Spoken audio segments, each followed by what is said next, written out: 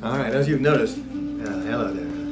I've been saluting in and out. Sheesh, just making a whole bunch of these, just trying to, like I said, rehearse this book for my real audiobook back here. The real book. You're not real. Let's see how succinct I can be. I have 5 sentences to read. Ready? This is true. Hopefully it'll be my shortest one. The Tao, written by me. The Tao, I'm sorry. I'm spelling it D-A-O too. Let me just say it. Here we go, sorry. Start at the beginning here. The Tao.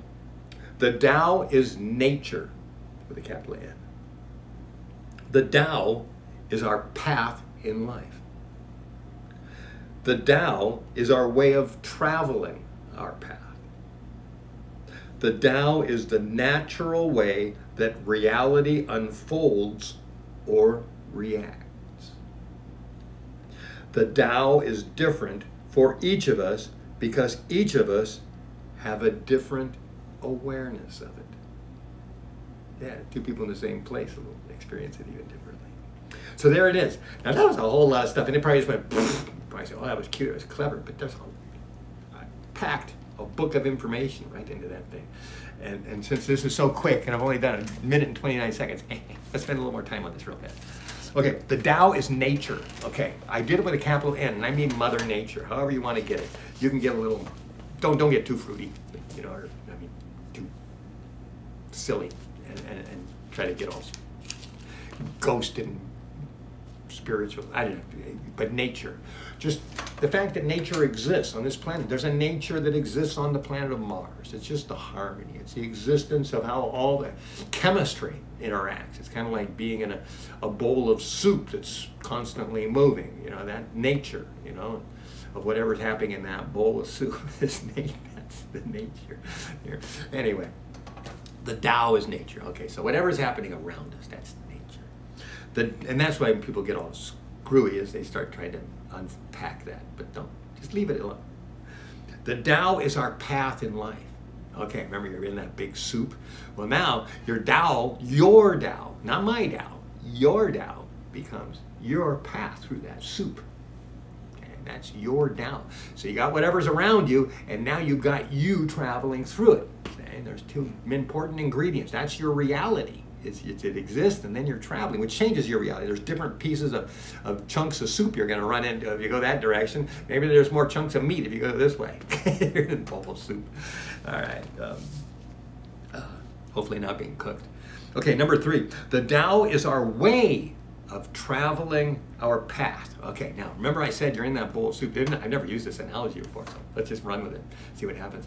Okay, so anyway, you're in this bowl of soup. Now you're in this. You're traveling. Maybe it's a straight line, maybe it's a zigzag. It doesn't even matter. That's your path, whatever your path is, okay?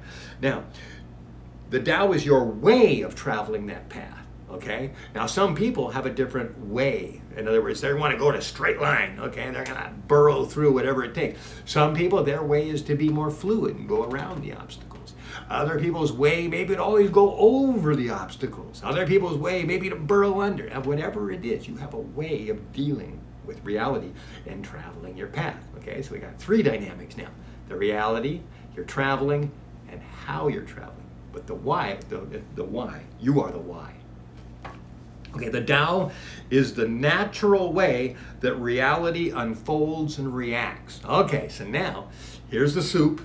You're traveling, you got your way of traveling. Now, what's the soup going to do to you? Because you're not going to go unnoticed. You know, you're bumping into stuff and pushing soup aside. So the soup is going to react to you. Now, if you went in a straight line, it might react to you differently than if you travel in a zigzag line. You know, it's going to react differently.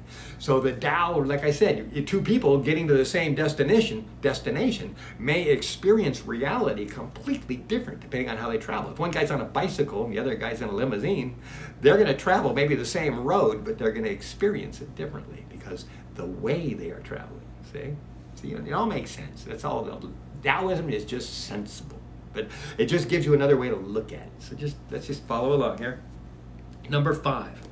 The Tao is different for each of us because each of us have a different awareness of it. Okay, so we've got it. You're in there. You're traveling. You got your own way of traveling. It's reacting to you. And then what is your awareness of all this that's happening? The reaction, what you're bumping into. Everybody's different. If two people were riding bicycles down the street at the same time, they may react to things different. One person may get more scared than the other. One person may find it cold and chilly, or maybe they didn't prepare for it another way, or maybe, who knows. And the two people in that limousine, if they were even traveling the same path, their awareness of what's going on. Somebody else might be, one person might be looking out the window, and the other person might be reading a book. So their awareness of their path totally changes, which is why I say don't wear headphones. Don't walk around with those earbuds in your life. You're absolutely eliminating the Tao. You're like shutting off. You're like putting... Don't do it. Just don't do it. I mean, unless you're learning that song is more important than whatever's going on in reality. Don't listen to music when you're walking around. I mean, listen to my music. I wish.